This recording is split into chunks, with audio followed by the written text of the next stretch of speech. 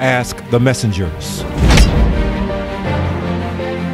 You should also know that cocaine use does not only affect the person who is abusing the drug, but it also hurts and affects those who are closest to them, their families, their friends, their loved ones.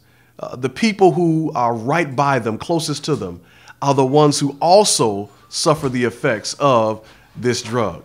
And so today we're going to share just a few stories about how families have been affected by the drugs and those who are using. Yeah, it broke my relationship with my family. It caused my life to be unmanageable. I wasn't able to do a lot, but wanted to use drugs a lot.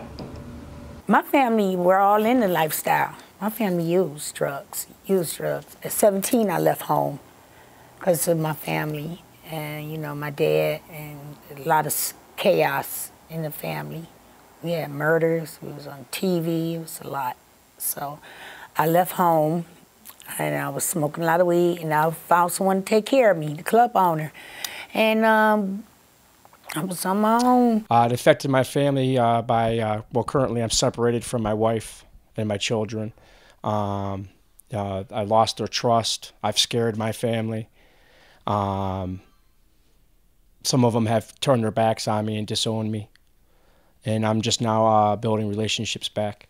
It tore my family, my whole family relationship. I have 3 siblings. I have a mother and a father. My mother passed because of my drug use, liver problems.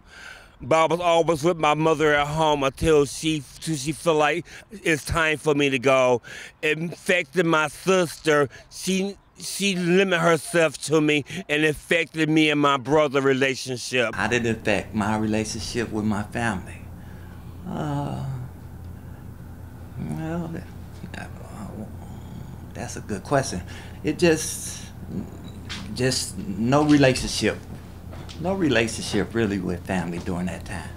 My other family members that didn't indulge were always trying to pull me away from it and, you know, get me involved in other things, you know, other facets of life other than just the dope. It affected my family very bad. They was disturbed to find out something like that. I was tormented by some family members when found out I was using drugs. I became homeless numerous of times using drugs. They didn't want me there. They didn't want to talk to me, you know, botherings or none of that. Doing this show is very important because I want to get the word out and let people know that recovery is possible. Don't hate your family members, please. Don't hate them, okay? Because they didn't give up on me. They didn't give up. They just let me go, and they started praying.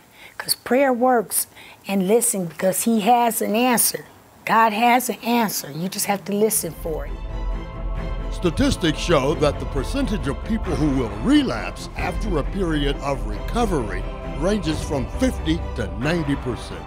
Ask the Messengers, the program that deals with substance abuse. Real people telling real stories. Every Sunday morning at 8 a.m. on WMYD Detroit TV 20.